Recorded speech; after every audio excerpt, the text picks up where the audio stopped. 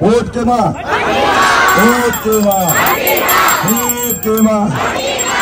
अस्तिको चुनावमा आउँदा यहाँ बाटोमा हिँड्न असाध्यै गाह्रो थियो। मुख खोलेर हिँड्नु पर्थ्यो।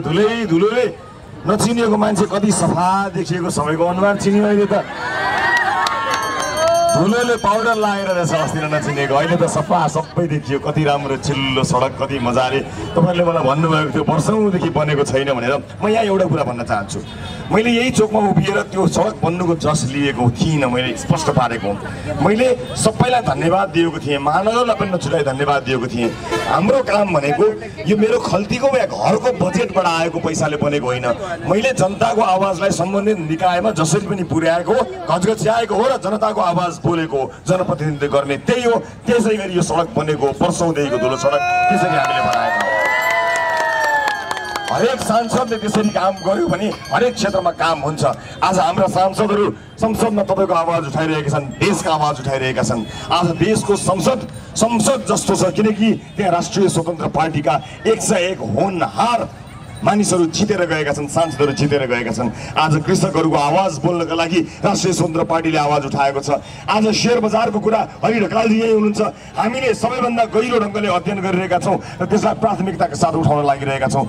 हर समस्यालाई, हर विषयलाई जनताको चासोसँग जोडेर, जनताको जीविकासँग जोडेर हामी संसदमा प्रस्तुत भइरहेका छौँ, सडकमा पनि प्रस्तुत हुनेछौँ। उपस्थित आमा बुवा दाजुभाइ दिदीबहिनीहरू, यहाँ एउटा उम्मेदवारको कुरा छैन।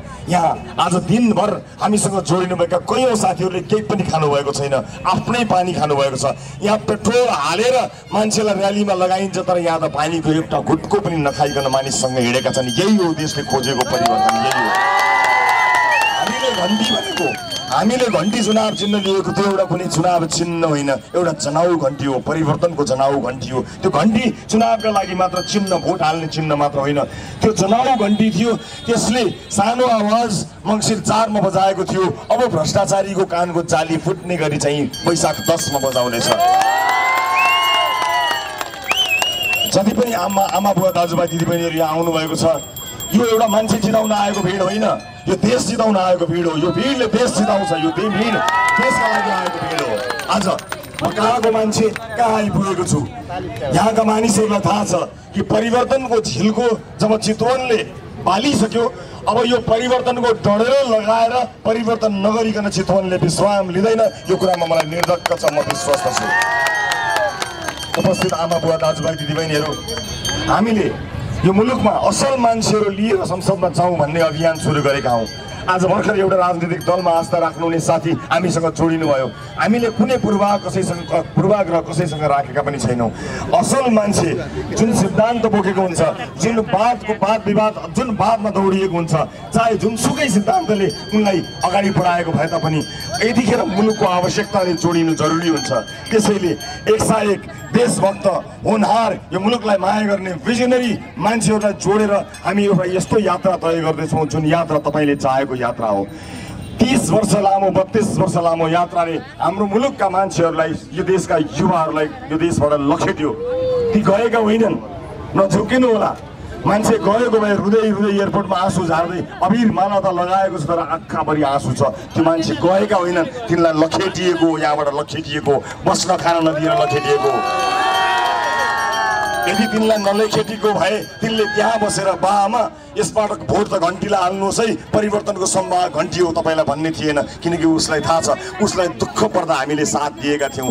उनलाई आपत पर्दा, त्यो बैरी बिरानो देशमा दुःख पर्दा हामी कयौँ चेलीबेटीलाई उद्धार गर्न गयौँ, कयौँ युवाहरूले ठगिनु परेन, हामी कयौँको सहारा बन्न पुग्यौँ। र उनीहरूलाई थाहा छ कि यो देशको सहारा को बन्नेछ, उनीहरूले बुझेका छन्। र त घरमा फोन गरेर भन्छन् कि यस पटकको भोट घन्टीलाई नै हाल्नु होला। त्यसै कारणले भन्छन्, किनकि उनलाई थाहा छ त्यो बिरानो बैरी देशमा दुःख छ, जति पैसा पठाए पनि दुःख छ। त्यसैले हामीले सकेसम्म यही देशमा केही गरी खान सक्ने वातावरण बनोस् भन्ने नीति बनाउन संसदमा जानुपर्ने हुन्छ।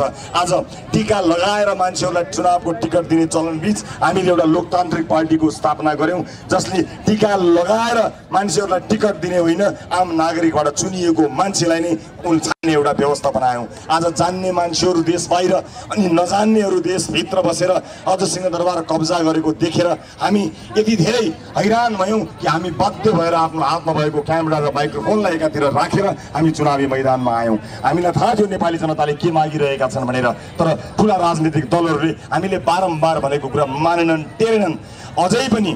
अझै पनि 20 सिट ल्याएर 6 महिनामा हामीले यो आवाज निकालेका छौँ। अझै पनि यिनको बाटो रोक्नुपर्छ भन्ने लागेका छन्, तस्करलाई रोक्नुपर्छ भनेर लागेका छैनन्, भ्रष्टाचारीलाई रोक्नुपर्छ भनेर लागेका छैनन्, कमिसन खोरलाई रोक्नुपर्छ भनेर लागेका छैनन्। वर्षौँदेखि यो देशलाई दलदलमा फसाउनेहरूको विरुद्ध त्यो चङ्गुलबाट निकाल्नुपर्छ भन्ने लागेका छैनन्, हाम्रा विरुद्ध लागेका छन् र पहिलामा अवरोध खडा गरिरहेका छन्, पहिलामा मुद्दामाथि मुद्दा चलाइरहेका छन्। तर हामीलाई नेपाली जनताको शक्तिमा विश्वास छ। यो देशलाई नेपाली जनताको शक्ति बाहेक कुनै पनि शक्तिले हराउन सक्दैन। सारा शक्तिहरू एकातिर हुँदा पनि तपाईँको शक्ति रहउन्जेल म यत्तिकै बोलिरहनेछु, यति अगाडि बढिरहेछु। अब निर्वाचनको मुखमा आएको छौँ, म अनेक कुराहरू सुनिरहेको छु। म यही चोकमा उभिएर, यो धर्म चोकमा उभिएर सरकारलाई आफ्नो धर्म नछोड्न भन्न चाहन्छु, किनकि निर्वाचनमा आमा बुवा दाजुभाइ दिदीबहिनीहरूले हाम्रो लागि भोट मात्र हाल्दै छैनन्, यसपटक भोट मात्र खस्दै छैन, यसपटक आशा र भरोसाको एउटा दियो, उज्यालो एउटा भविष्य पनि खस्दैछ नेपालका लागि। त्यसको जगेर्ना गरिदिनु होला, त्यसको रक्षा गरिदिनु होला। त्यो मतपेटिका भित्र कागज र छाप लागेको, स्वस्तिक छाप लागेको मतपत्र मात्रै हुने छैन, यो देशको भविष्य हुनेछ, त्यसको रक्षा होस्। म यहीँबाट सरकारलाई धर्म नछोड्न अनुरोध गर्न चाहन्छु। मैले काहीँ कोही सुनि पनि रहेको छु र निर्वाचनका इतिहासहरू हेर्दाखेरि कुन हदसम्म मान्छेहरू जान्छन् भन्ने कुरा अनुभव पनि गरेको हुनाले मैले सचेत गराएको हुँ। मैले सचेत गराउनै पर्छ यतिखेर, किनकि यहाँ हल्ला चल्न थालिसकेको छ। झन् तपाईँहरूले यति धेरै सङ्ख्यामा उपस्थिति भइदिएपछि त्यो हल्लाले ढ्याङ्ग्रोको रूप लिन पनि सक्छ, त्यसैले हामी चनाखो हुनुपर्नेछ। हामी निदाउने छैनौँ, हामी जागेर हेर्नेछौँ, किनकि यो जागरण, यो बिहानी एक युग पुरेर आएको बिहानी हो, एउटा मान्छे जिताउन आएको हुल होइन। मान्छे त हरेक दलमा भने जतिका मान्छे छन्, जिन्दाबाद भन्नका लागि हरेक मान्छेका आफ्नो घरमा पार्टी छन्, मनमा झन्डा गाडिएको छ, छतमा झन्डा गाडिएको छ। तर यसपटक नेपाली जनताले परिवर्तनको एउटा जबरजस्त आवाज उठाएर छोडेका छन्। त्यो झिल्को गत निर्वाचनमा चितवनबाट सुरु भएको, देशैभरि फैलिएको छ। सिङ्गो देशले एउटा आशा गरेको छ, एउटा भरोसा लिएको छ कि अब चाहिँ भ्रष्टाचारीका दिन गए भनेर दिनगन्ती सुरु गरेका छन्। उपस्थित आमा बुवा दाजुभाइ दिदीबहिनीहरू, मलाई थाहा छ यस अगाडि पनि तपाईँले मेरो अनुरोधलाई स्वीकार गर्नुभएको हो। धेरैले भनेका थिए यो एउटाले जितेर के हुन्छ होला र संसदमा पछाडि बसेर 4 दिनपछि 4 मिनट बोल्ने न हो भनेका थिए। अब त त्यो पनि प्रमाणित भइसकेको छ। अब त हामी 20 जना संघीय संसदमा गएका छौँ र आज जनताको मुद्दा सबैभन्दा राम्रोसँग बोल्ने हामी भएका छौँ। हामी त्यसरी अगाडि बढिसकेका छौँ। त्यसैले अबको निर्वाचनले दिने सङ्केत भनेको यस पछाडिको निर्वाचनको सङ्केत हो। त्यो घन्टी हिजोको भन्दा पनि ठुलो आवाजमा अब बज्नै पर्छ। मैले बारम्बार भन्दै आएको छु कि हामीले गरेको यो आन्दोलन, यो विद्रोह, यो क्रान्ति यस्तो क्रान्ति हो, यो दुनियाँमा कहीँ पनि नभएको क्रान्ति हो। किनकि चितवनवासीहरूले शान्तसँग गरेको विद्रोह हो। बाआमाले आशीर्वाद दिएर सुरु भएको यो यात्रा, यो विद्रोहलाई हामीले टुङ्गोमा पुर्याउनु पर्नेछ। तर मलाई विश्वास गर्नुहोस्, हामीले गरेको यो विद्रोहमा कोही टुङ्गो हुँदैन, कसैको सिन्दुर पुछिँदैन, कसैले बेपत्ता हुनु पर्दैन, कोही अङ्ग हुने छैन। हामीले गरेको यो विद्रोहमा खालि फुलै फुल हुनेछ, मात्र फुल। यो विद्रोहमा फुलको वर्षा हुनेछ। यो विद्रोहमा एउटा विद्रोह यो देशमा हातमा बन्दुक बोकेर भयो, अर्को विद्रोह यो देशमा हातमा फुल बोकेर हुँदैछ। हामी देखाउँछौँ हामीले अघिल्ला विद्रोहको लाई गाली गर्न खोजेको होइन, त्यसलाई बदनाम गर्न खोजेको होइन। हरेक युगले आफ्नै किसिमको विद्रोह माग्छ। त्यतिखेरको आवश्यकता त्यही थियो होला, तर यतिखेरको आवश्यकता चाहिँ फुल नै हो। हामी फुल हातमा लिएर यो विद्रोह गर्छौँ र यो लडाइँ हामी जित्छौँ। यो लडाइँलाई हामीलाई हराउनको निमित्त सारा शक्ति एकातिर लागेका छन्। आजभोलि देख्नुभयो होला, हामी निर्वाचनमा आउनुभन्दा अगाडि एउटा पार्टीले अर्को पार्टीलाई गाली गर्थ्यो, एउटा पार्टीको नेता अर्को पार्टीको नेतालाई उडाउँथ्यो। अहिले सारा पार्टी मिलेर हाम्रो बाहेक अरू कसैको कुरा गरिरहेका छैनन्। यसको मतलब झटारो त्यही रुखमा हानिन्छ जुन रुखमा लडरम्म फल फलेको हुन्छ। राष्ट्रिय स्वतन्त्र पार्टी यसलाई एउटा जिम्मेवारीका रूपमा लिएको छु। तपाईँले दिनुभएको फुल, तपाईँले दिनुभएको माया, यसबाट आत्तिने, यसबाट दम्ब हुने हामीलाई छुट छैन। शान्तसँग हामीले गरेको यो विद्रोहमा तपाईँको साथ नभएको भए यो सम्भव थिएन। त्यसैले हामी यसबाट मातिएर होइन, यसबाट आत्तिएर होइन, हामी सम्हालिएर जानुपर्ने हुन्छ। सबैभन्दा पहिला पार्टीभित्रको आन्तरिक लोकतन्त्र बलियो हुनुपर्दछ। कुनै पनि गडबड गर्ने मान्छेलाई, खराब काम गर्ने मान्छेलाई पार्टीमा स्थान दिनु हुँदैन भन्ने अवधारणा हामीले लिएर आएका छौँ। हामी घुस खाएको प्रमाणित त छोडिदिनुहोस्, घुस खाने कुरा सपनामा सोच्यो भने पनि कारबाही गर्छौँ। सपनामा पाइँदैन, किनकि वर्षौं कुरेर नेपाली जनताले यो दिन ल्याएका छन्। यो दिन आउनका लागि कयौं मान्छेहरूले बलिदानी दिएका छन्। आज कयौं मान्छेको रगत पसिना बगेर यो परिवर्तन आएको छ। यो परिवर्तनसँगै अब विकासको लहर चाहिएको छ। त्यसका लागि मान्छेले विश्वास गरेको एउटा दल अथवा एउटा समूह बल्ल बल्ल नेपाली जनताले पाएका छन्। यसलाई तलमाथि गर्ने छुट छैन। अब यो यात्रा कसैले रोकेर पनि रोकिँदैन। म सबै साथीहरूलाई भन्न चाहन्छु, हामी भर्खरै सुरु भएको दल हुनाले को कहिले कहाँबाट कसरी जोडियो हामीलाई उहाँको इतिहास थाहा छैन। तर यो देशको भविष्य बनाउन हिँडेकाहरूलाई आफ्नो खराब इतिहास भएकाहरूले नबिगारुन्। म यहाँबाट चुनौती पनि दिन चाहन्छु। जोडिएका साथीहरू मलाई विश्वास छ इमान्दार छन्, देशभक्त छन्, कसैले पनि बाटो बिराउने छैनन्। तर यो बाटोमा हिँडिरहँदाखेरि कसैले बाटो बिराएछन् भने म यो दलको यो अभियानको चालकका हिसाबले म यो अभियान रूपी गाडीको इन्जिन सही छ कि छैन चेक गर्छु। म यो अभियान रूपी गाडीको कन्डिसन ठिक छ कि छैन चेक गर्छु। म आफ्नो मगज, आफ्नो सोच, आफ्नो विचार र आफ्नो विवेक ठिक छ कि छैन चेक गर्छु। त्यसभन्दा अगाडि यो गाडी अगाडि बढ्छ, को चढ्छ, को ओर्लन्छ, म फर्केर हेर्दिनँ। यसलाई गन्तव्यमा पुर्याएर मात्र लान्छु। मैले पार्टीमा पनि, मैले पहिला संसदीय दलमा पनि साथीहरूलाई भनेको छु, हामीलाई कयौं मान्छेहरूले यिनीहरूको पार्टी फोड्न सकिन्छ कि यिनीहरूलाई विवादमा तान्न सकिन्छ कि भनेर लागेका छन्। फुट्ने होइन, जुट्ने हो, जुटेर जाने हो। अब फुटेर होइन, एक भएर जाने हो। राष्ट्रिय स्वतन्त्र पार्टी कुनै लोभ लालसा लिएर आएको होइन। यसलाई केही खानु छैन, नेपाली जनतालाई दिनु छ। नेपाली जनताको विश्वासको हामीले ऋण तिर्नु छ। त्यसैले म यहाँहरूलाई निर्धक्क हुन अनुरोध गर्न चाहन्छु। हामीलाई केही चाहिएको छैन। भएका सबै चिज छोडेर आएका छौँ। एक सरो नेपालमा भनेको लुगा लगाएर हिँड्छु, यही देशको अस्पतालमा उपचार गर्छु भनेर भनेको छु। आफ्ना लागि केही पनि चाहिएको छैन। एकपटक यो जुनीमा यो देशका लागि केही गर्ने आँट, साहस र योजना बनाएर अगाडि बढेको छु। हामी फुटेर होइन, जुटेर अगाडि बढ्दैछौँ। त्यसको सङ्केत उपनिर्वाचनले दिइसकेको छ। यो उपनिर्वाचनमा हामीले 101 जान्ने मान्छेहरूलाई जोड्ने क्रममा तनहु 1 मा डाक्टर स्वर्णिम वाग्लेलाई जोडेका छौँ, जसलाई यो देशको अर्थतन्त्रले अहिले भर्खरै मागेको छ। बिरामी अर्थतन्त्रले मागेको छ। भ्रष्टहरूलाई तहलाउनको निमित्त बाघ चाहिँ गर्जन भएका रमेश खरेललाई हामीले 12बाट उठाएका छौँ। त्यही छ। त्यसैले यसपटक हामी 1 को बदला 3 लिएर संसदमा गई एउटा सन्देश दिन चाहन्छौँ र नेपालभरि यो 5 वर्ष सम्पूर्ण देशका विभिन्न ठाउँमा पुगेर 101 होनहार मान्छेलाई जोडेर यो अभियानलाई यो मुलुकका लागि लिएर जानेछौँ।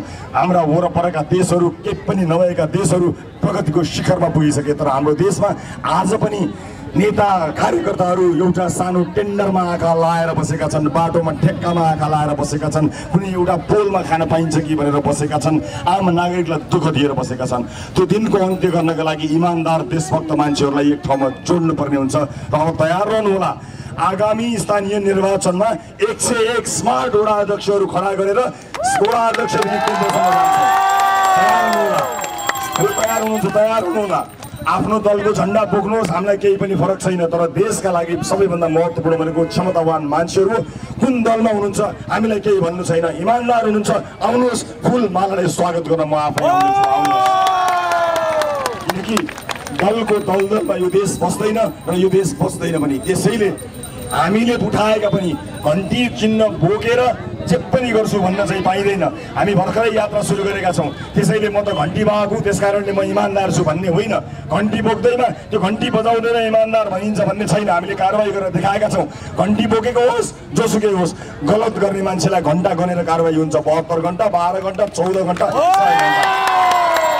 त्यसैले हृदयमा इमान्दारी भएका साथीहरूलाई तयार हुन म अनुरोध गर्न चाहन्छु। स्थानीय तवरदेखि केन्द्रसम्म अबको 5 वर्षमा घन्टी बाहेक के पनि नबजोस्, सिङ्गो देशमा घन्टी बाहेक के पनि नबजोस्, तयार हुनुहोला।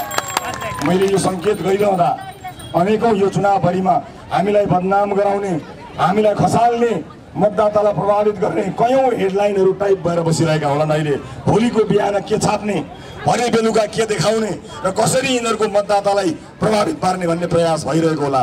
म छातीमा हात राखेर यहाँहरू समक्ष भन्छु, मान्छेका रूपमा मैले आफूले गरेको त्रुटिको सजाय पनि भोगेको छु र मैले क्षमा पनि मागेको छु। मानवीय त्रुटिहरू हर कोही मान्छेबाट हुन्छ, तर एउटा मानवीय त्रुटि गरेका मान्छेलाई भयभरका शक्ति लागेर खेद्नु भनेको अन्याय हो। म अन्यायका विरुद्ध लड्ने मान्छे हुँ। आफ्ना लागि अन्याय भए पनि लड्छु, अरूको लागि अन्याय भए पनि लड्छु। देशमा सिन्डिकेट गर्न पाइँदैन, न दलहरूको सिन्डिकेट मानिन्छ न कुनै समूहको सिन्डिकेट मानिन्छ। सबैभन्दा ठुलो अदालत भनेको जनताको अदालत हो। म जनताको अदालतमा खडा भएको छु र जनताको अदालतमा मैले खडा हुँदा आँखामा आँखा जुदाएर कुरा गर्ने साहसलाई कायम राखेको छु। छाती चौडा पार्ने साहसलाई कायम राखेको छु।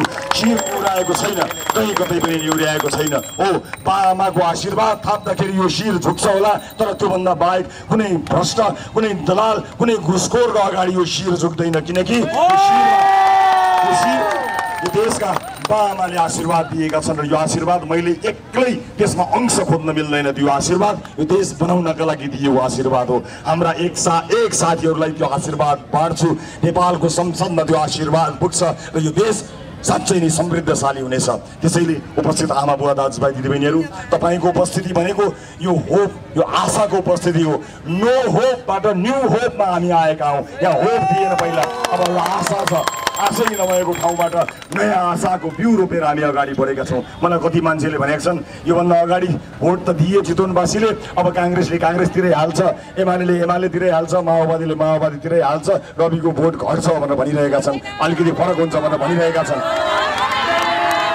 मैले एउटा विश्वास गराउँछु, यो फुल तपाईँले हिजो नरोप्नु भएको भए, नगोड्नु भएको भए, पानी जल मल नहाल्नु भएको भए हुन्थ्यो होला। अब तपाईँले आफैले हुर्काएको फुल तपाईँले आफैले टिपेर कसरी फाल्नुहुन्छ होला र मलाई यो भनाइको विश्वास छ।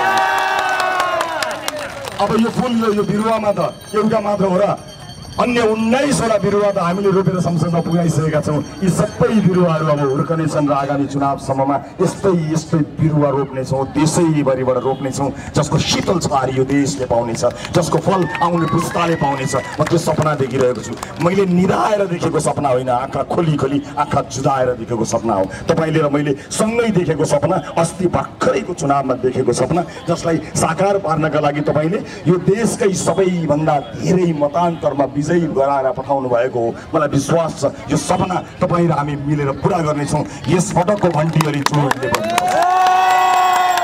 यस पटकको घन्टी जोड्ने पर्नुपर्छ। कुनै पनि किसिमका गलत क्रियाकलापमा अल्झिने छुट हामीलाई छैन। भ्रमहरूमा तपाईँ पनि नपर्नु होला। यो राजनीतिको यात्रा हामीले सोचे जस्तो सहज छैन। यो राजनीतिलाई कहिलेकाहीँ खेल जुवा पनि भनिँदो रहेछ। यो जुवा भयो, जुवै सही, यो जुवाको खालमा हामी बसिसकेका छौँ।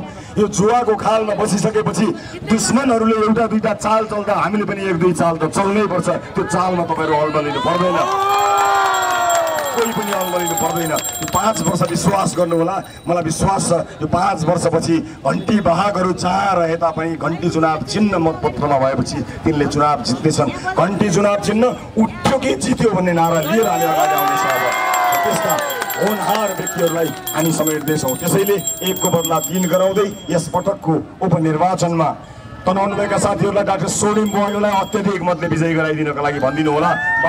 12मा रहेकाहरूलाई कृपया रमेश खरेललाई अत्यधिक मतले विजयी गराइदिनु हुन अनुरोध गर्न चाहन्छु। मैले आफूले दिनुपर्ने जवाब सबै दिइसकेको छु। आफूले दिनुपर्ने विभिन्न अड्डा अदालत विभिन्न कार्यालयहरूमा मैले दिनुपर्ने जवाब, मैले गर्नुपर्ने सही छाप सबै गरिसकेको छु। एउटा मात्र सही छाप तपाईँले गर्नुपर्ने छ, त्यो 10 गतेको सही छाप, स्वस्तिक छाप।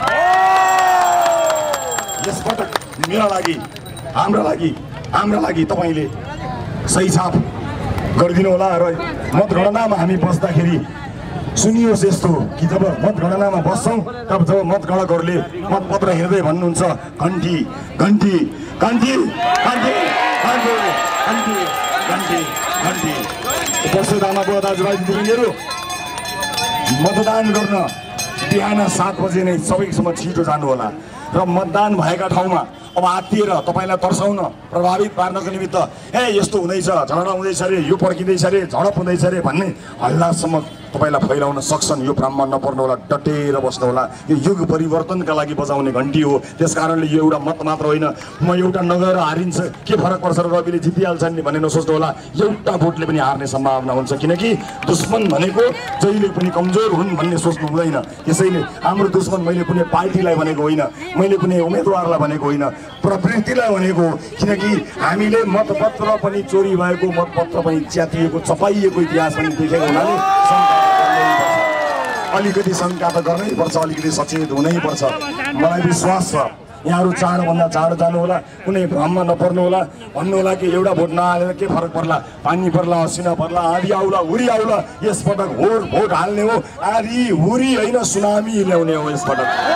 त्यसैले कोही पनि नछुटोस्, बाआमाहरूलाई नसुताउनु होला। विशेष गरेर मैले बाआमालाई भनेको छु, आमा बुवा तपाईँहरू मेरो चिन्ता नगर्नुहोस्। उहाँहरू प्रायः मेरो चिन्ता गर्नुहुन्छ, बाबु खुट्टा दह्रो टेक, मुटु दह्रो राख भन्नुहुन्छ। म भन्छु तपाईँ स्वस्थ बस्नुहोस् आमा, तपाईँ उपचार सही सँगले गर्नुहोस्, औषधि समयमा खानुहोस्, चिल्लो पिरो गुलियो धेरै नखानुहोस्। किनकि तपाईँ धेरै वर्ष बाँच्नुपर्छ र बाँचेर हामीले यो देश समृद्धशाली बनाउँदै गरेको तपाईँको आँखाले हेर्नुपर्छ आमा बुवा, मैले जहिले पनि भन्दै गरेको छु।